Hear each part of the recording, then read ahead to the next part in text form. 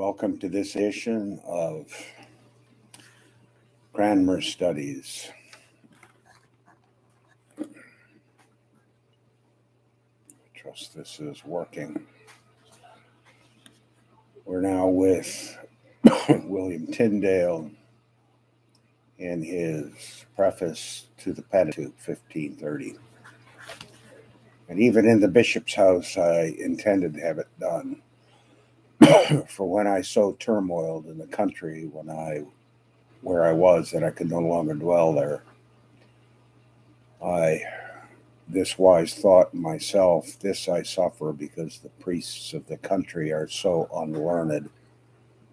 They are full of the ignorant sort, which see no more Latin than they read in their portices and missals, which many of them scarcely can read. Though they never be sorely learned, they pore day and night, and make notes therein, and teach the midwives.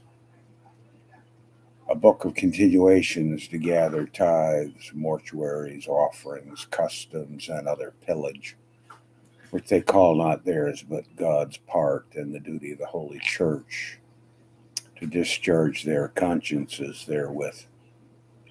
For they are bound that they shall not diminish, but increase all things to the uttermost of their powers. And therefore, because they are thus unlearned, thought I, when they come together in the alehouse, which is their preaching place, they affirm that my sayings are heresy. And besides that, they add to their own heads, which I never spoke, as the manner is to prolong the tale, to short the time withal, and accuse me secretly to the chancellor and others of the bishop's officers.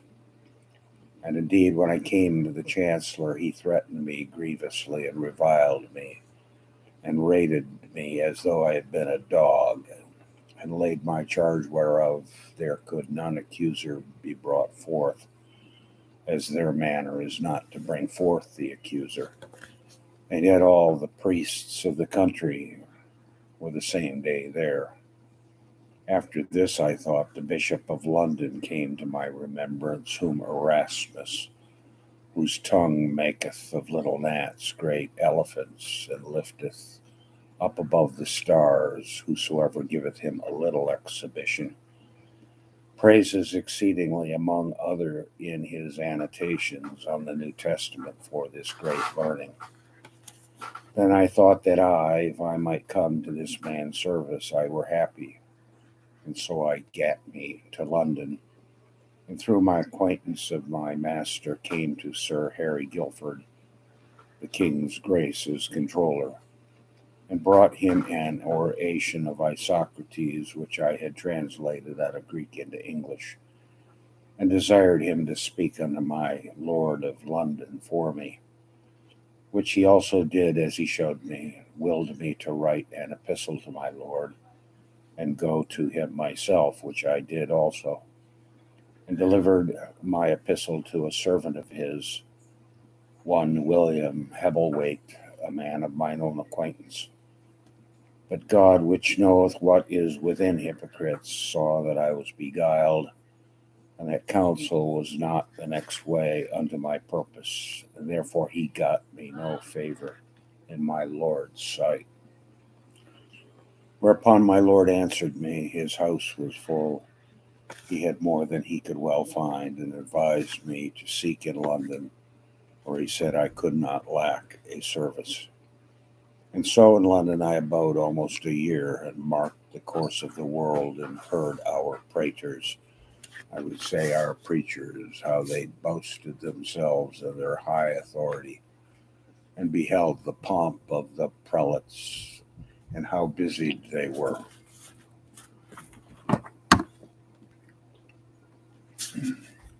To set peace and unity in the world, though it be not possible for them that walk in darkness to continue long in peace.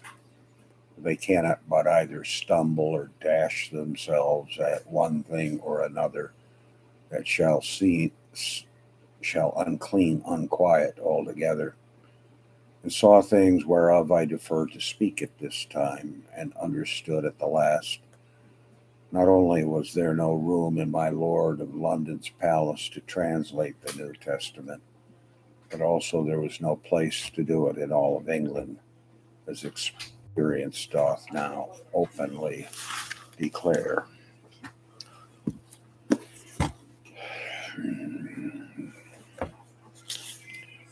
When we turn to Prof.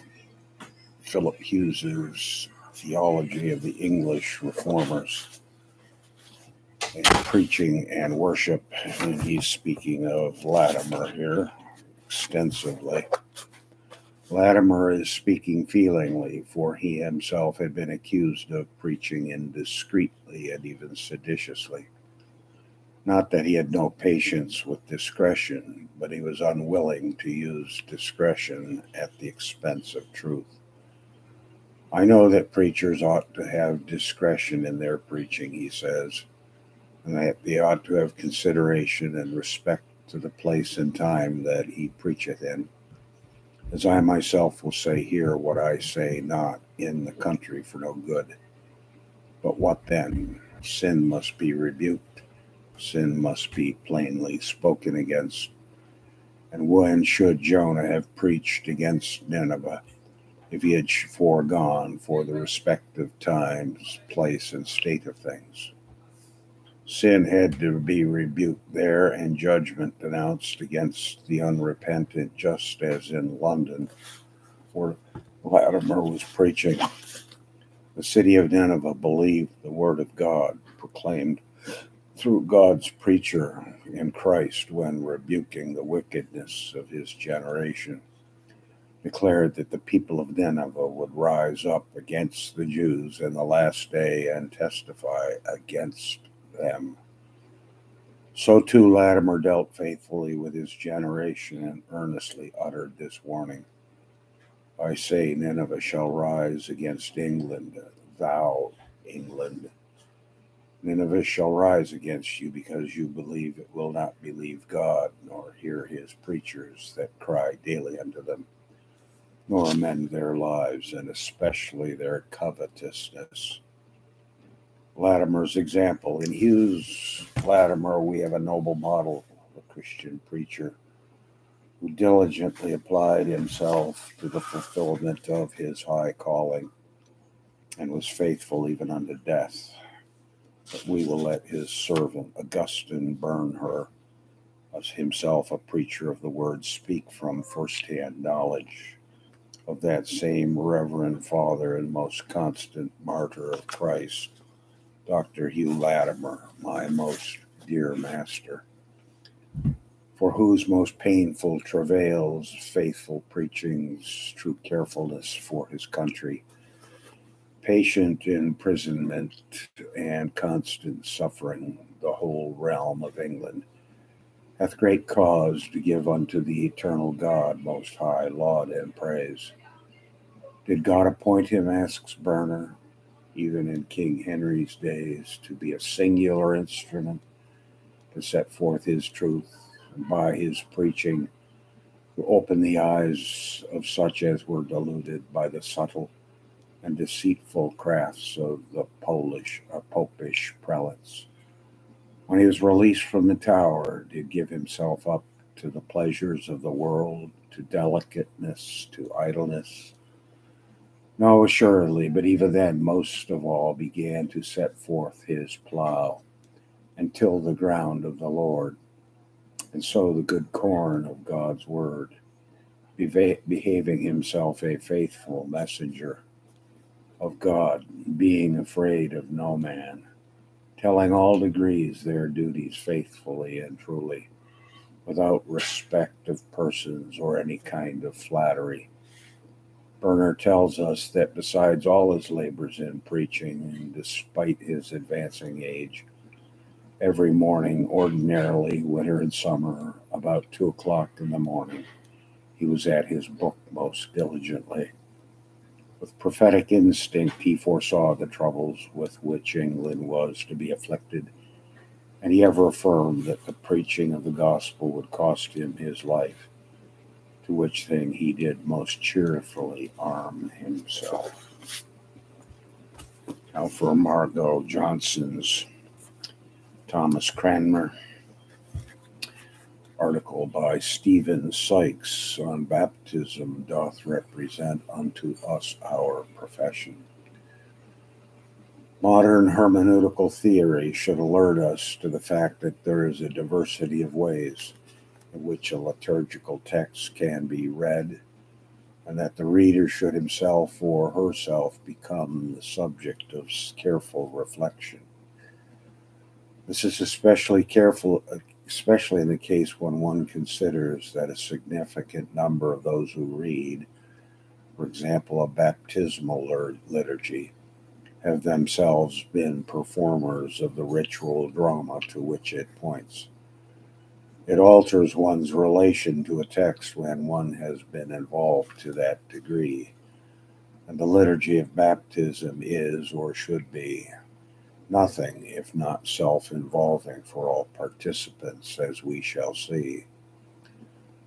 It is perhaps a difficulty with this line of argument that a text that we shall consider, that of the 1552 Book of Common Prayer, is liturgically obsolete, having been replaced first by the lightly revised but standard text of 1662, and secondly by the widely used revision of the 1928, in order of the ministration of public baptism of infants. Nonetheless, we shall assume first that Cranmer's 1552 text was substantially retained in later versions, and it can be read from the standpoint of the participant.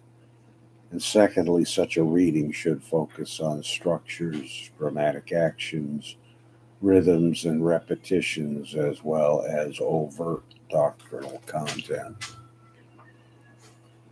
Anglicans, of course, have a further motive for taking seriously the text of 1662. The Church of England declares in its canon law that its doctrines may be found in the Articles, Prayer Book, and Ordinal. It is true that a later canon qualifies this by speaking of those 16th and 17th century documents in the past tense as this inheritance of faith. But even here it demands from those who make a declaration of assent loyalty to that inheritance, as an example how God has guided the church in the past. We turn to Professor McCulloch on Cranmer's life, and we have been discussing previously the closure of monasteries, the 6 articles. Cranmer's own particular crucifixion all through July was the business of personally confronting evangelicals with the consequences of the act, which involved him in presiding over an examination commission at Lambeth and Croydon. Bishop Sampson was his main colleague, or more accurately, his minder on behalf of other conservative bishops after they'd gone back to their dioceses. Aloysius had been luckier in his escape than another evangelical Scotsman, George Wishart. Wishart appeared before Cranmer and fellow bishops before being taken back to Bristol to do repeated penance, a preparation for the martyrdom which he later suffered in his native land. A senior fellow of All Souls, Oxford, and canon of Lincoln, Lawrence Barber, had a similar experience, although, at least according to Fox, he silenced the Episcopal Commission with his use of Augustine in condemnation of official Eucharistic theology, the outcome of a forced recantation. Within the month, the trauma had killed him. The good man wore away, as Fox put it. It was still Calais which rubbed a special salt into Cranmer's wounds. John Butler and the rest of Calais radicals formed the largest group in the examinations, and their plight was reported with great satisfaction in a stream of letters back to Lord Lisle, while the deputy and his friends found fresh charges, some of them downright absurd, to heap on the opponent. One letter of 13 July in Lisle's Indre would afford him particular delight. It was from Cranmer himself, and was the first open admission of defeat in their tangled 6-year relationship. It announced that he was looking for a replacement for Butler as commissary of Calais, and that the new commissary would strictly enforce restrictions on preaching. At elaborate length, Cranmer agreed with Lord Lisle's complaint about people reading the Bible during divine service, contrary to the royal intent. His phrasing about this matter was a striking echo of the proclamation which had not been issued in April. In an extremely revealing letter a week later, Bishop Sampson wrote privately to Lisle, telling him not to gloat in his triumph. In a letter to the examining commissioners at Lambeth, the deputy had not used any of Cranmer's titles. I write it because it is noted. Ye shall use your discretion. I would give to every man his honest degree. Sampson, a wiser politician than Lisle, could see that since the whole religious reaction was taking place in the name of unity, this discourtesy was the last thing which the conservative cause required. But formularies to the side, as the Calais evangelicals suffered imprisonment or public penance, all the archbishop could do was plead with Lisle not to exploit their catastrophe further in order to bring fresh charges against them. Butler was banished from Calais, imprisoned in London in the Fleet with Bronk, an MP, and he only returned to his home to face heresy charges. What a conflicted, confused, disgraceful mess in sinful England. We pick up Arthur Innes, who's talking about authority, and he mentioned that Henry was the authority. Fidor Defensi, 1529, until his death, 1547. From these considerations, it followed that the Reformation under Henry was a constitutional one, structural and financial. Also, by the suppression of the monasteries with their charitable and educational concomitant, it was rendered social, but it was not religious. We disagree here. He was trying to root out the monks and their loyalty to Rome. Nevertheless, in certain respects, it did pave the way for a religious reformation, that is to say, for an attitude of the mind toward religious questions. 800 houses shut down nationwide. The least important movement was towards checking the extravagance of rites, which were, in the view of all educated people, superstitious, such as the idolatrous worship of shrines, images, and relics, worship in which the material thing tended to assume a sacred character, degenerating from a symbol into a fetish.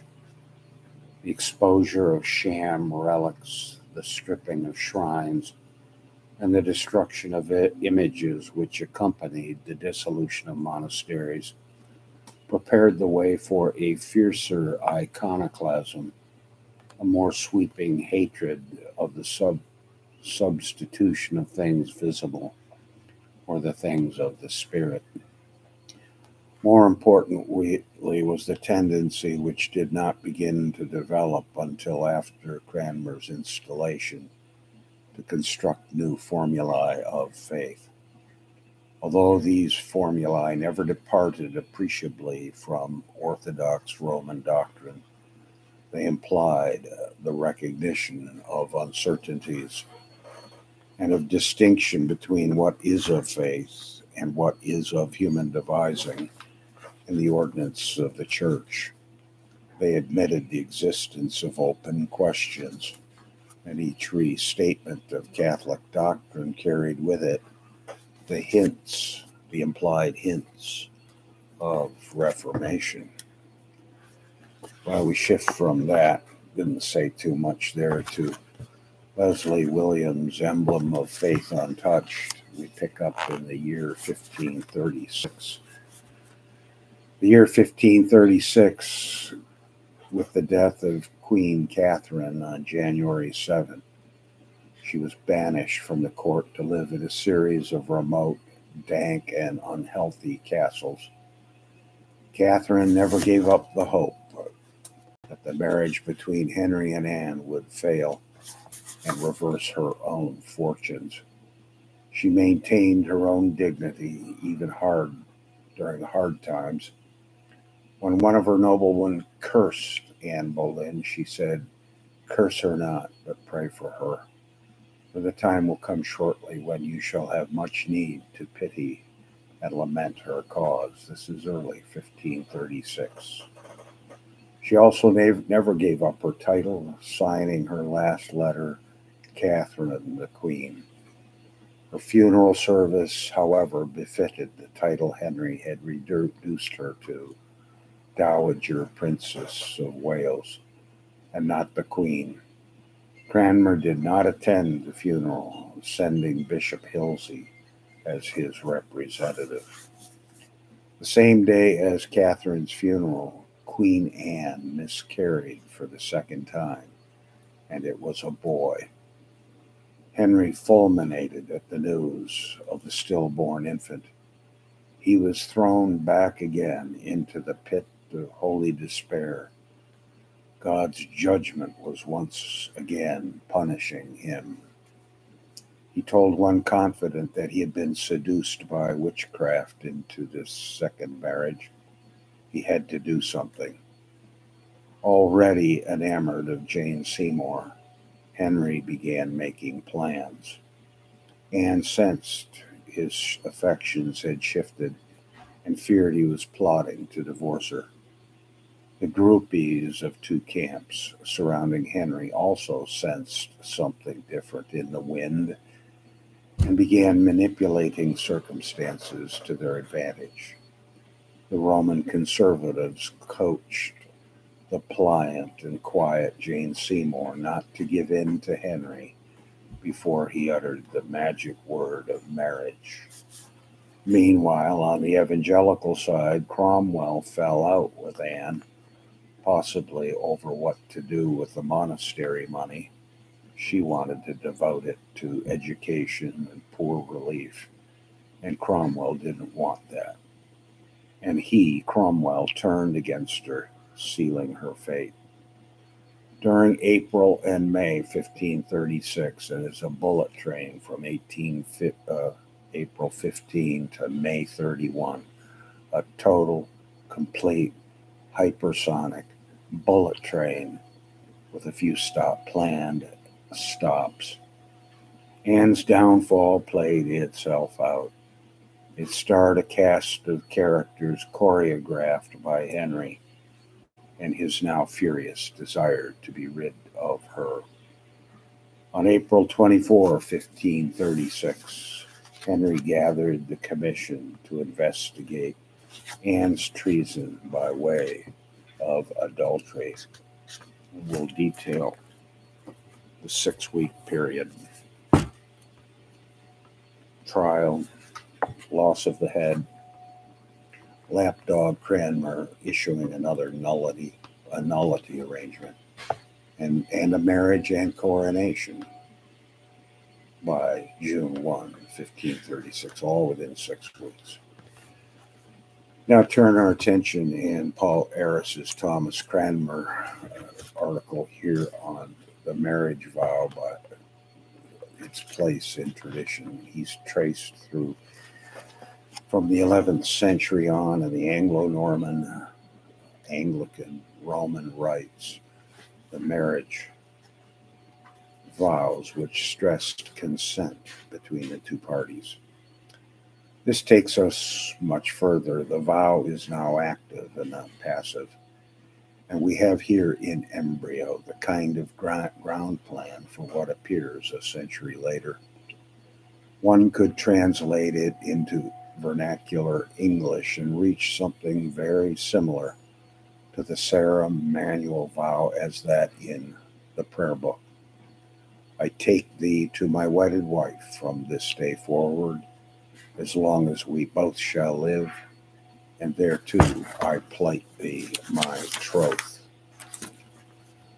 It would be hard to guess whether the original text was composed in the vernacular or in Latin, but the relationship between the two, the early passive form of consent from the 12th century, and later the active vow, is clearly that of a parent to the child. The Abbey of Bourbeau had a full form of the vow from the end of the 14th century, which says, I take you as my wife, and I espouse you, and I commit you to the fidelity of my body, insofar as I bear for you fidelity and loyalty of my body and my possessions. And I will keep you in health and sickness, and in any condition which it pleases the Lord that you should have, nor for better I will change towards you, nor for worse or for better will I change towards you until the end. We are now clearly into another kind of liturgical text, a mini-speech in vernacular form. The same basic theological themes recur: fidelity, lifelong commitment, whatever state of health should obtain. But these have been elaborated. It is an object lesson in liturgical development. It would be hard to suggest that there was some unknown and lost archetype, but there is a clear relationship between Bourbeau and the earlier, simpler forms. It is as if the 14th century were supplying its own foliage on an already grown tree. We'll pick this up with the 15th century manuals of marriage. As we turn to Jasper Ridley, and he's talking about Catherine Howard in the post after another nullity arrangement to get rid of Anne of Cleves so he could marry this lynx.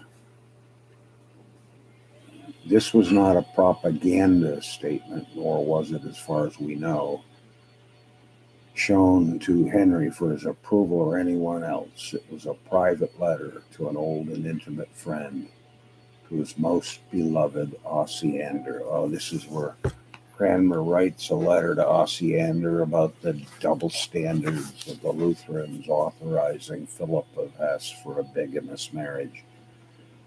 And Cranmer has taken knocks and hits from continental reformers and people at home, in which Cranmer could safely express his true opinions about the marriage.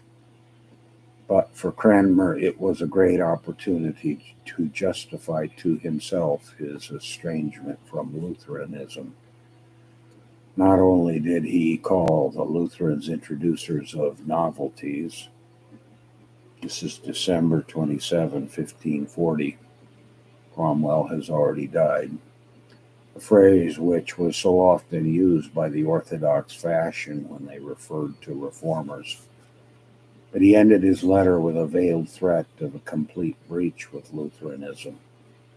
He told Osiander that his acquaintance with the other Lutheran theologian had always been a slight one. And even of this, I confess, I should repent very much if I know that these were the fruits of the new gospel of which they boast so much, and which was also approved of by us to some extent until now, not without reason, as we thought. The bigamous marriage in Hesse was a convenient excuse for a reformer who had turned his back on the Reformation and was supporting the 6 Articles. Very nice, Jasper. Cranmer's now spent a great deal of time attending meetings of the Privy Council, which since the fall of Cromwell had played an increasing part in the detailed administration of the country. He dealt with the fortifications in Calais and on the Scottish border, with punishment of forgers and men who poached in the parks of great noblemen, and with payments from the royal treasury.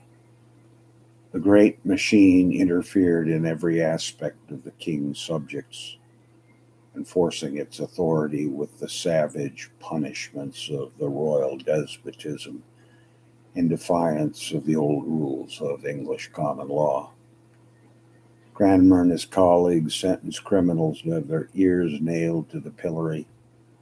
The responsibility for the execution of this punishment was on the occasion delegated to Cranmer, or to suffer other forms of mutilation.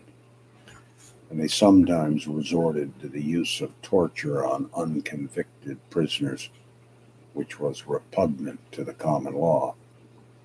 They ordered deportation and execution of gypsies and the punishment of thieves and vagabonds.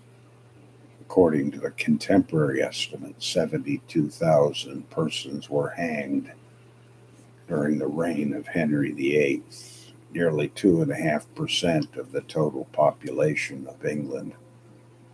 Cranmer's part in all these measures was doubtless largely formal, but the man who ranked first among all the lords of the council cannot avoid the moral responsibility for the orders which were issued. On this point, at least, Cranmer's conscience was at ease, for he was serving his master and was enforcing in the executive sphere the absolute autocracy which he advocated so zealously as a propagandist. Wow. Here we bring this to an end. Glory be to the Father, to the Son, and to the Holy Ghost, as it was in the beginning, is now, and ever shall be, world without end.